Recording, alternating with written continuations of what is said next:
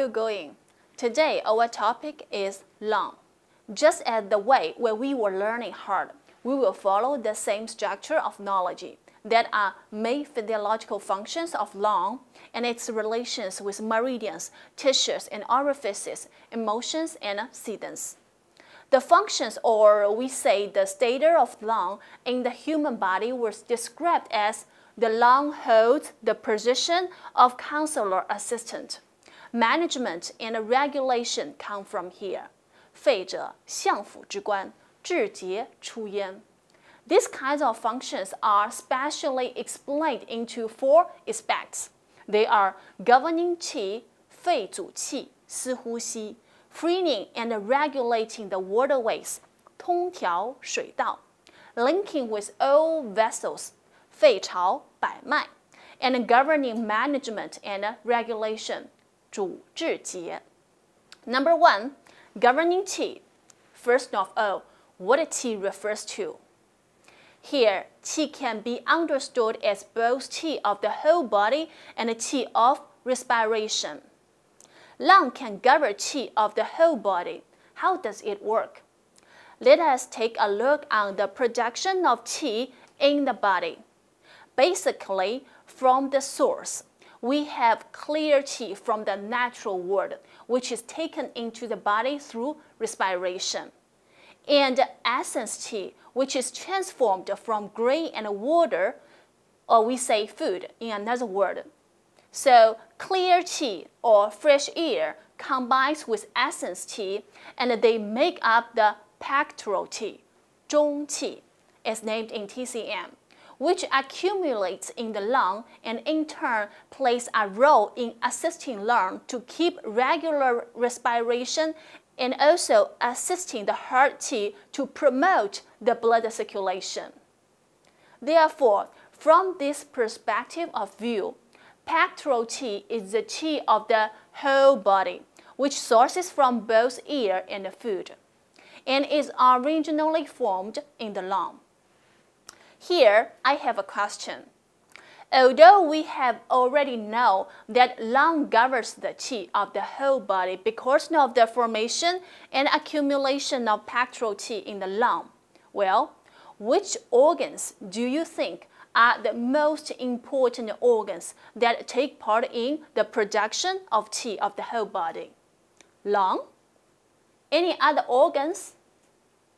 Where the essence qi comes from? Yes, spleen. So, the most important organs for the production of qi of the whole body are lung and spleen. On the other hand, lung governing qi of the whole body is reflected in the regulation of qi movements. Movements of qi in the body are mainly classified into 4 forms: ascending, descending, entering, and existing. In the breathing process, inhale is a demonstration of descending and entering, while exhale is ascending and exiting. Therefore, the regular respiration of lung can regulate the movement of qi and maintain a balance in qi movements. For governing qi of respiration, 主呼吸之气, I don't think it is necessary to make any further explanation. Before we go into learn the second function of lung, I would like to make an extra explanation on very special physiological features of lung.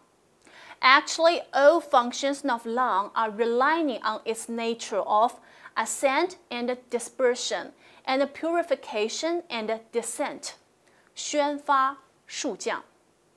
These 2 opposite movements conducted by lung in normal condition keep in a dynamic equilibrium which ensure lungs operation in different functions.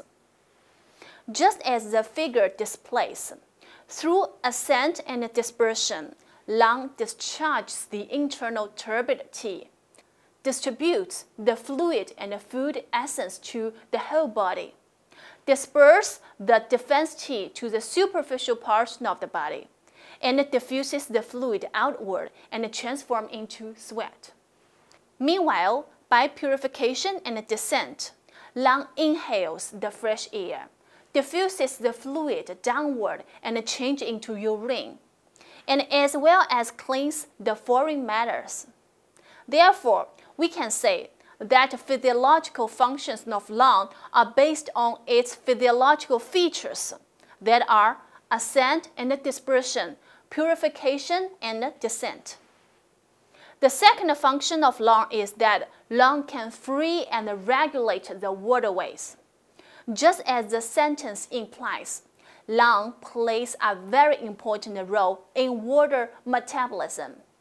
Together with spleen and kidney, these three 脏 organs are regarded as the most important organs in water metabolism. That's why we have an understanding that the lung is the upper source of water, the spleen is the middle source of water, and the kidney is the lower source of water. 肺为水之上源，脾为水之中源，然后肾为水之下源。For the specific procedure of its water regulating function, actually I have already explained in the figure.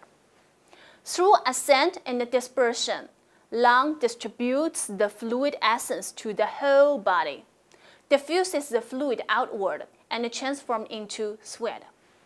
By purification and descent, lung diffuses the fluid downward and changes into urine, and clean the pathological products such as phlegm, retained fluid. Number 3. Lung links with all vessels, 肺朝百脉. In our last class, we have learned that the heart governs the vessels, which is based on the heart connecting with vessels. Here, we say lung link with all vessels. So, what is their difference? My advice is that we can understand them from the view of blood generation. In TCM, the components of blood are nutritive T and body fluid. Both of them come from food, and after the reddening function of heart, changing into blood.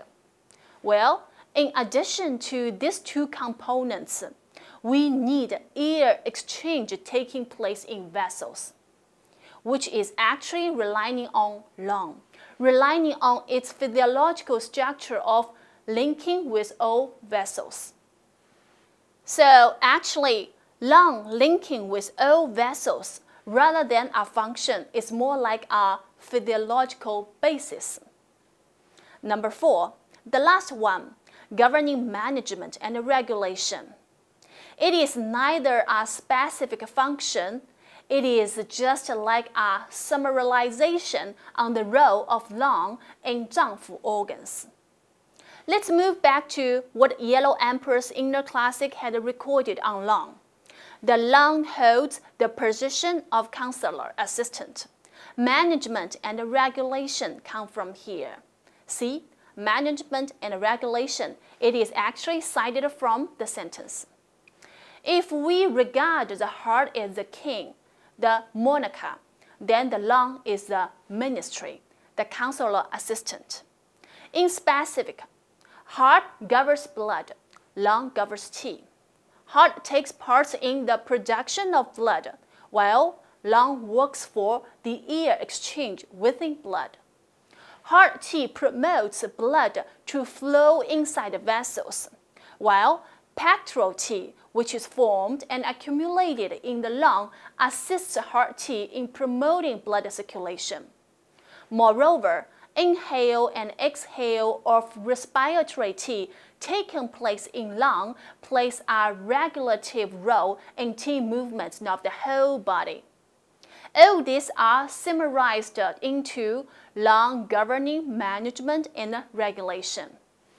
In the end, we will have a quick learning on lungs relations. Let's turn back to the figure again.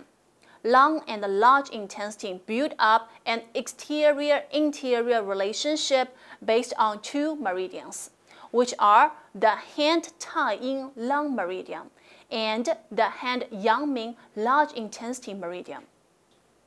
Furthermore, Lung is connecting to skin and manifesting on body hair.